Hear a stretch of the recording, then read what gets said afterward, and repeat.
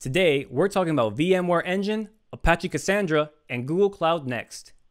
I'm Roger Martinez, and welcome to This Week in Cloud, where we serve you the lowest latency news from the safety of home.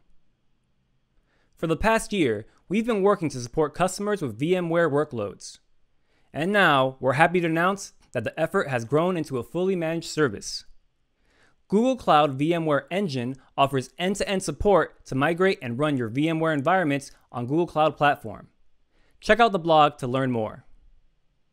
Apache Cassandra is an open-source database built on a scale-out architecture to support applications with a massive amount of data.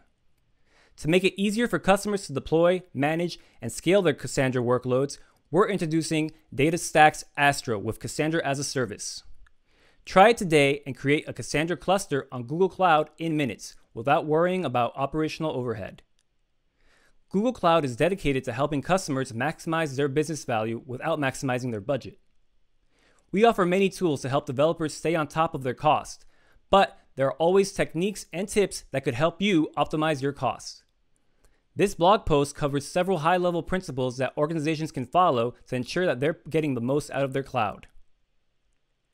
We've spent the last few months working to evolve Next 2020 into a worthwhile digital experience, and now we're pretty proud of what we've built. Starting on July 14th, join us for a 9-week digital event.